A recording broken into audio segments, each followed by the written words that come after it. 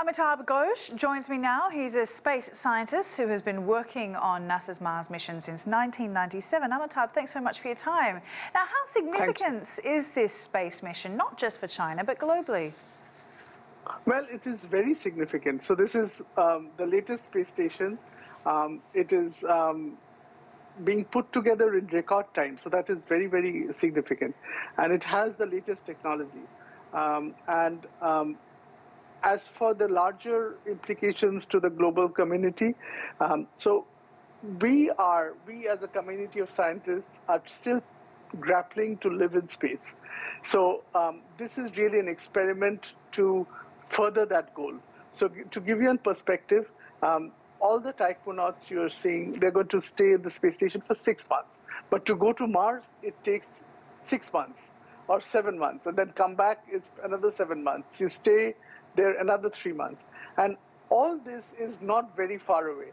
China, the US, everyone is trying to build the next generation of vehicles which will take humans to Mars and certainly to the moon. So Mars is 200 million miles away. The moon is 0.3 million miles away. But all these are longer journeys. The human body has to get acclimatized. We have to deal with bone loss, we have to deal with muscle loss, and we have to deal with loneliness. You know, humans are not built to live in space. We feel we are social animals.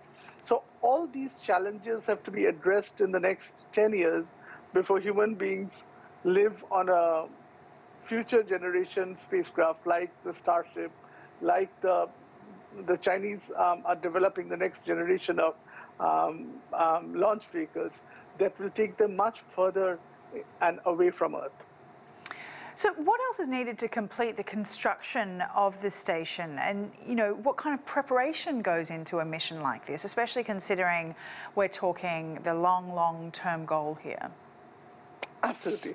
So this is the second module, and this will be more or less biology package and experiments like that. The next module will come, I think, in October, which will be the microgravity experiments. And then you have the stable structure, and you can use it as a lab for the next 10 years.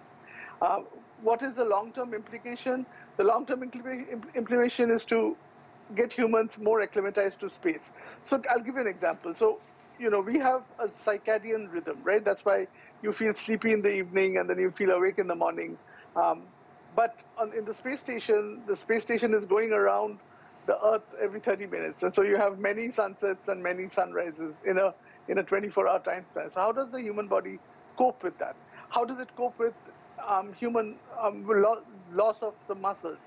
So all this is very important for the longer haul. And then you'll see some experiments here and some science. For example, there's an experiment which studies tumor growth in low gravity.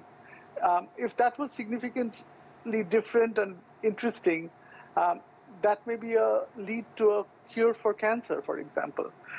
So that will be serendipitous, but you know, there's another experiment about how bacteria grows in space. So all these might have, you can argue that it is basic science, but often discoveries are serendipitous, and that is what you're looking for here, a serendipitous discovery.